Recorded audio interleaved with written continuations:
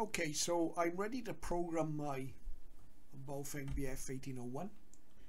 I've got the handheld plugged into a programming lead, the same one that I used for my RD5R, and I've got that plugged into the USB on the computer. And so now I'm going to go ahead and find the CPS program, BF1801, there it is. So we've got the software opened up there. Turn the transceiver on, and you can hear that the computer's recognised that the USB is plugged in. First thing we're going to do is go ahead and read this. So there we are, we'll read the transceiver. Now I've tried this earlier when I was practicing for this video, and I've already uploaded a code plug to the Baofeng. Okay, so this is the one that I was using on my own DM860. As I say, they're interchangeable. Since I've upgraded the DM860 to the open firmware, I no longer use this code plug. Let's have a little look at it. We can see, let's pick a channel, for example the Brandmeister UK call-in channel, or the 2350. This is how we've had to program it. The frequencies you'll see in the boxes, those are the frequencies of my hotspot that I use here at home. Okay, 439-300. I've got the power level set to low because I'm just working through a hotspot locally in the house here, so I don't need to run any power. You have to set a scan list with this software if you want to scan on DMR. We've got also a receive group list. Again, if you don't set this up with the standard software and the standard firmware, then you won't be able to hear anything. And this is one of the advantages that the hacked open firmware has, is you don't have to bother with receive groups. Got my color code set there. That emergency system is meaningless, should actually be set to none. We'll put it to none there. And the contact name is 2350, so that directs us to the correct talk group. We have a list of digital contacts stored in the software here.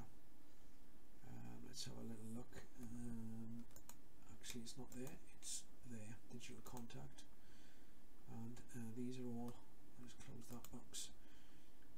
These are all the contacts that we've got in this particular code plug. So they represent all of the different talk groups that we could use. So we've got our code plug. If we were to modify it, well, we have slightly modified it. I've modified that drop down there to none.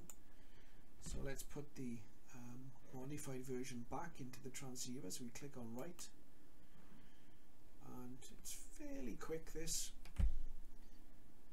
then writes the information to the 1801, and we'll be good to go. Once that's finished, we just turn the transceiver off, turn it back on again, and then I'll show you what it looks like in action, receiving some signals. There we are, we've got the message, it's all done.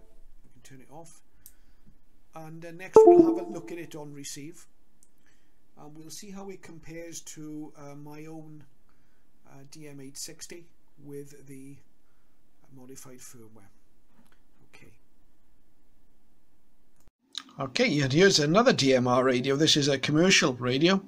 It's a Motorola DM-3400. It's a UHF, as I say, commercial radio. What I'm going to do here, I'm going to transmit on this one. I'm going to transmit into the Parrot or the Echo talk group. We'll give it some audio, and then we'll have a look at the two DMR handhelds and see how they react. The handheld on the right, you'll see in a moment, is my own DM860 with the open firmware on it, the modified firmware. The one on the left is a DM1801 with a standard firmware. So let's go ahead and give a bit of audio on the Parrot talk group. 1, 2, 3, this is GW0KIG, Golf Whiskey 0 Kilo India Golf tested. 1,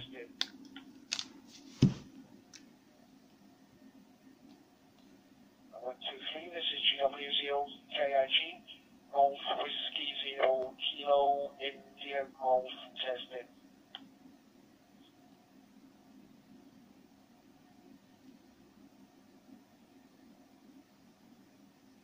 Okay, so they reacted pretty much identically as you'd expect. So what we'll do next is we'll pick a talk group, or maybe we won't need to. Okay, here we are. Now you'll see just that gentleman gave us a call on 2350, very conveniently. The transceiver on the right with the modified firmware came up with his call sign. The standard Baofeng on the left, we'll see it again, just comes up with a DMR ID.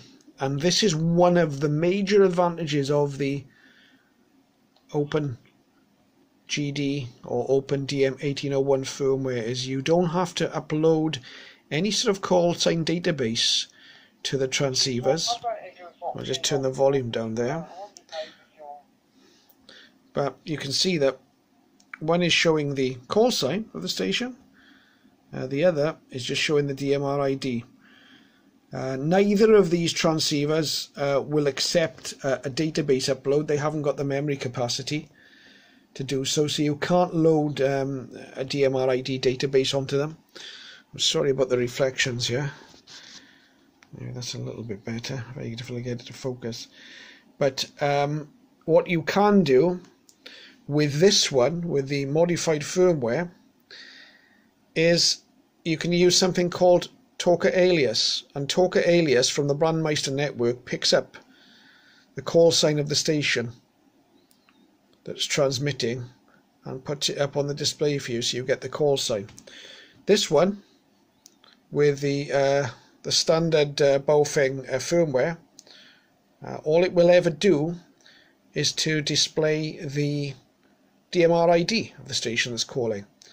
So that's probably one of the most useful features of the modified firmware. There are many others, and we'll look at that in the next video. But that's just to give you a little idea of the comparison between the two, and why I prefer the modified firmware.